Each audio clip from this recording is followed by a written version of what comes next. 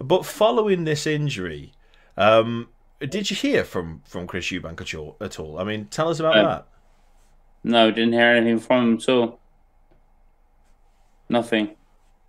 Not even a word, not even a nothing at all. No. He said he was going to give me my British title belt, to give it to me, but he couldn't give it to me because he didn't defend it 3 times to an outright. Of course, because for people out there, you can't Yeah, give the British you title win it. retake. Yeah, Yeah, you win it when you defend it 3 times in a row.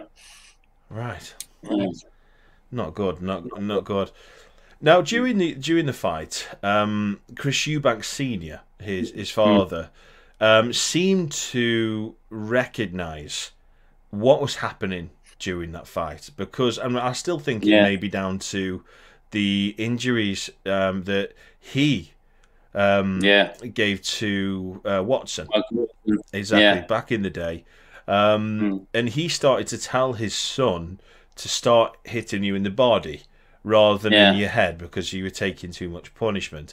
Yeah. Um, do you feel in a weird kind of way? I mean, I know he hasn't been great to you since, quite clearly, but do you feel in a weird kind of way that maybe he could have saved your life? Yeah, I think he was trying to save my life. Yeah, because he didn't want him hitting me to the head because what happened to my Corson. But looking back at it, Chris Eubank Jr., all he done was hit me to the head. He wasn't hitting me in the body; he was hitting me in the head the whole fight. So even after being asked to start hitting the body rather than the head, he was still hitting you in the head. Hit him in the head, yeah, of course he was. Right, okay. Fair Yeah, you're enough. in that. You're in that to hurt each other to try and knock each other out. That's the aim of the game, isn't it? It is, yeah, So, and it's hard to kind of hate people or put any hate on people that mm. they're doing the job at the end of the day. Yeah, they are. Yeah, It, exactly.